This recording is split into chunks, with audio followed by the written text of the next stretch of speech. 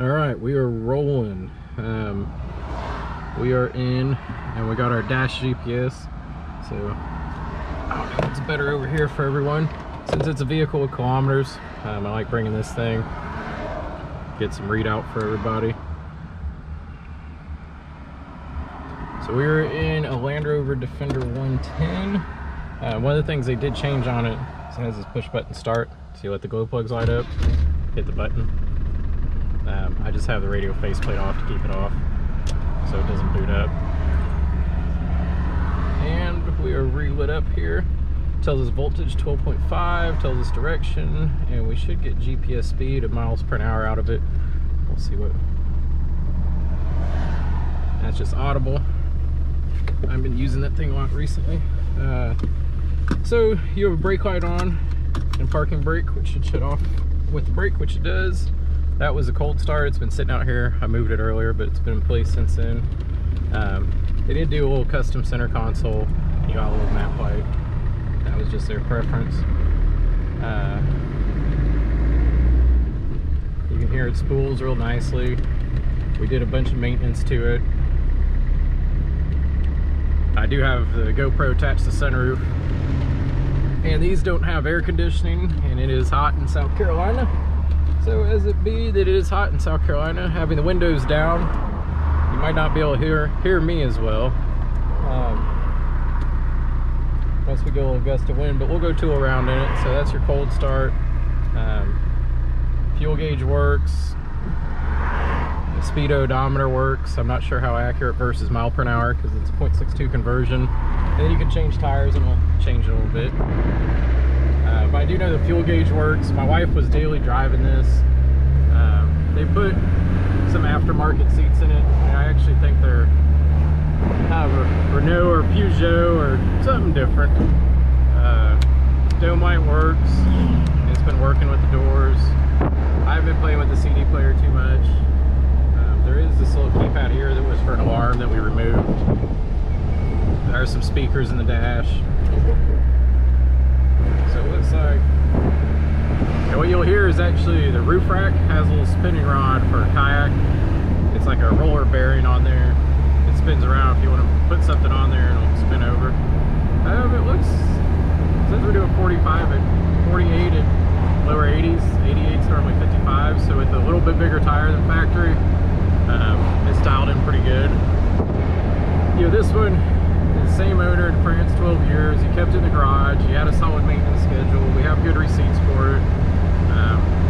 Before we even did the maintenance, the good part about it is it was actually pretty dialed in. We were just picky about the maintenance level, so going through it. And you know, I remember we replaced the radiator. If you drove it, real hot day, it was starting to overheat some, and the radiator was just getting aged.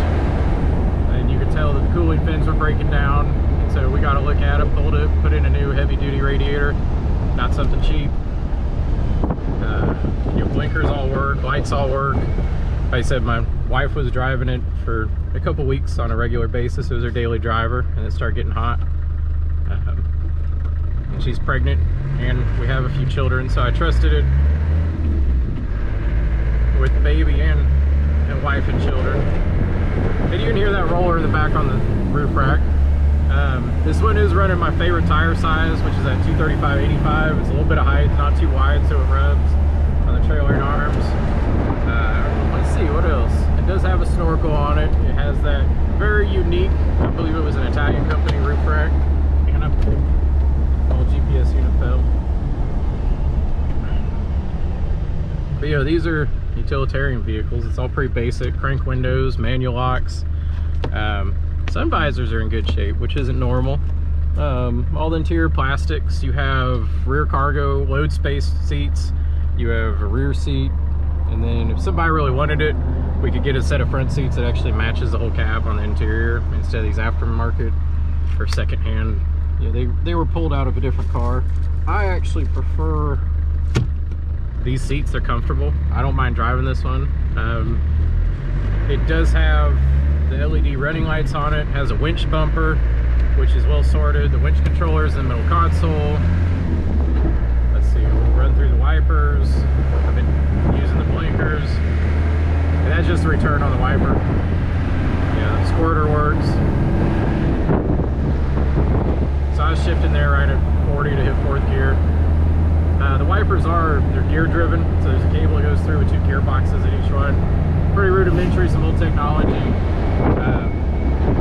You have a glass break down here on the fuse box. That's kind of typical, they carry it overseas. There you go, your horn works. There's the rear wiper.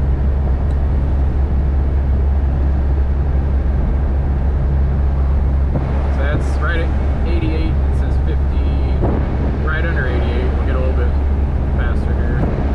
It says 52, so you're slightly off than a normal conversion because of tires. Yeah, it has checker plate on top of the wing top, so that's more of a functional thing. The original factory wing tops are so light aluminum, if you looked at them funny, you'd get a dent in them. Windshield, I don't see any pits in, it's clean. Yeah, this thing just runs smooth. I start off in 2nd gear there. Probably should use, oh, I do have my blinker on.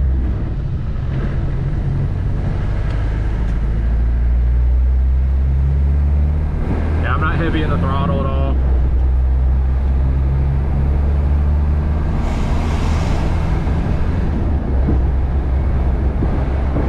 We did do the rear A-frame. So anyway, it's the 4 passengers in back, the 5 up front, so 9 passenger. The interior plastics for all the surrounding the cargo area in good shape. All the door handles and door locks were functional when my wife was driving. I didn't test them today. You know, I have it heated up now. It is very warm in South Carolina, and it is a tick below 50% on the temp gauge, which is where we like to see it. The only time we got to just slightly warm up is if you drove it long distance down the interstate, and now that new radiator's rectified it.